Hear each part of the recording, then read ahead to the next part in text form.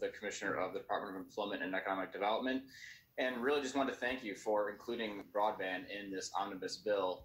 The governor has included it in his bill as well, of course, as we heard earlier, at $50 million for one-time funding. And for obvious reasons, really, the whole focus of the governor's budget is on really targeting the uneven effects that COVID has had in our economy. And we saw this last year, how broadband was this hugely unequal factor across our state in terms of who could get online, who could distance learn, who could start a small business, who could engage with the global economy. We're very lucky in Minnesota to have a great broadband program that's been nationally recognized for one of the best models for delivering these grants to more challenging areas to get broadband. Many states have copied this program, so we feel very fortunate to be staffed with a great program and a great model. And this funding is going to help us really accelerate our comeback from COVID-19. We want to be in the kind of state where you can start a small business from anywhere.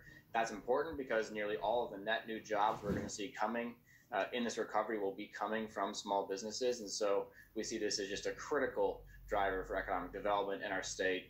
We're thankful that you're including it, eager to negotiate the final terms of it with you, of course. And this is an issue that I think crosses all party lines and all